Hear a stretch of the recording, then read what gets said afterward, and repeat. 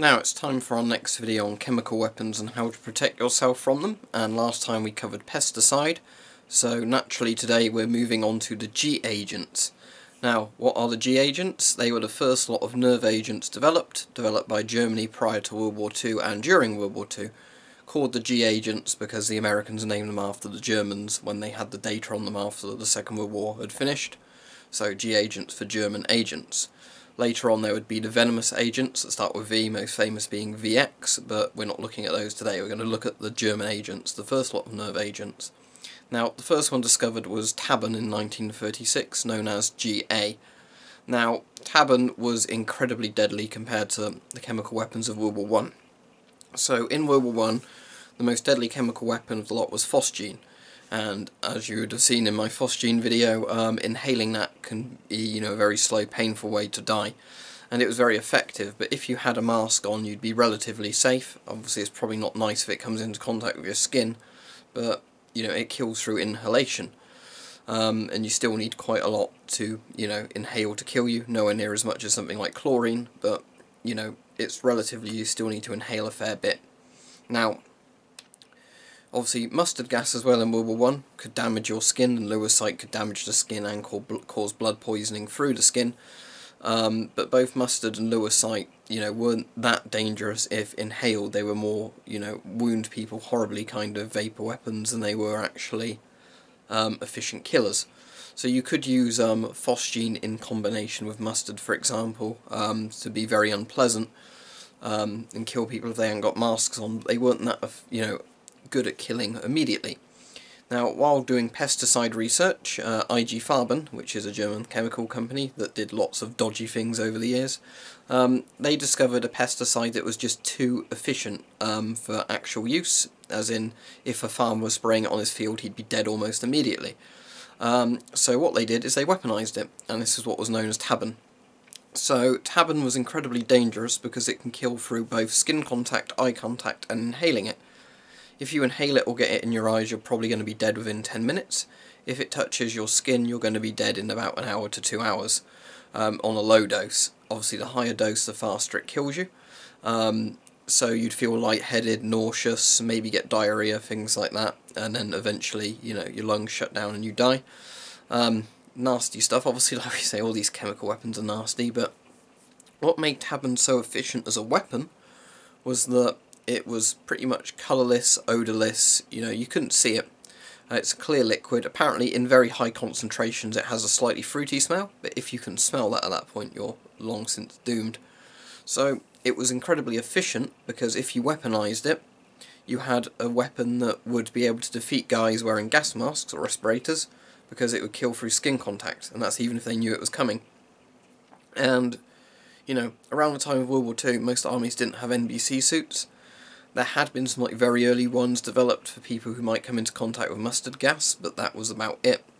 So the Germans basically in 1936 developed a weapon that could defeat any, at the time, like chemical weapon defensive gear.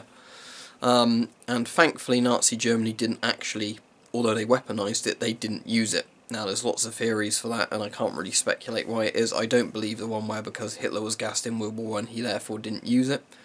I think it's far more likely that Germany expected everybody else currently had Sarin and Tabun and everything developed as well, so therefore they didn't use it because they were worried that the Allies would retaliate with it.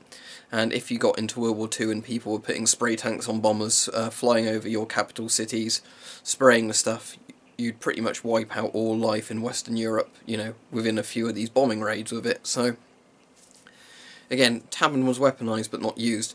Now, later on, the agent GB was discovered, German agent B, which was Sarin. Now, Sarin is the really famous one, I don't know why. It's the one that people talk about the most when they talk about chemical weapons, and they don't know too much about chemical weapons. I guess maybe Sarin just sounds cool, the name. And Sarin was even deadlier than Tabun. You needed less to inhale or less to touch your skin to kill you, and I assume it killed slightly faster as well. Near the end of the war, the Germans also came up with Soman, which was more deadly still than Sarin. So it went from Tabun, Sarin, Soman, each time getting deadlier with each of the chemical weapons. So that pretty much wraps up this episode on the agents. How do you protect yourselves from them? Well, you kind of can't. You have to know in advance and have full NBC gear on with a respirator to survive. If you don't, obviously you're dead. The problem is with these that if the chemical weapons are used, they touch your skin. You know, you don't, especially if you don't know you've even come into contact with them, because, you know, as I was saying, odourless, pretty much invisible. It's sprayed in the air, you inhale it, it touches your skin. Within a few minutes, you feel a bit sleepy, dizzy, whatever, you're dead.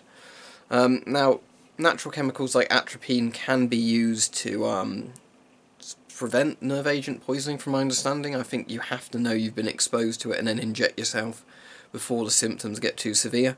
But again, you have to know you've been exposed, which is the problem. If it was used as a proper chemical weapons attack, you'd be dead by the time you even knew anything was wrong. Nerve agent is very scary stuff, and this isn't, we're not even getting to the VX levels of nerve agents, we're just to G agents, but you basically don't have a hope, is what I'm saying. You'd have to know in advance to have your chemical weapons suit on and a respirator at all times if any of the nerve agents were going to be used. Have your atropine as well, and then, you know, keep in that NBC gear and hope it's not used, and if it is, you're at least in your NBC gear. The issue is you would not get your suit on in time and your mask on if it was used. You know, by the time your chemical detection paper or your detection kit had found out there was this nerve agent, you wouldn't get your mask and suit on in time, you know, to prevent death. Because it's not that you have to constantly be inhaling it for 10 minutes to then die within 10 minutes. It's not, you've inhaled a bit, within 10 minutes you will be dead. If you're still inhaling it, you're going to die even faster. So, yeah, nerve agents, very deadly. The next video we'll talk about VX, the venomous agent series, developed a bit later on, which again make Tabun and all those other ones look like child's play.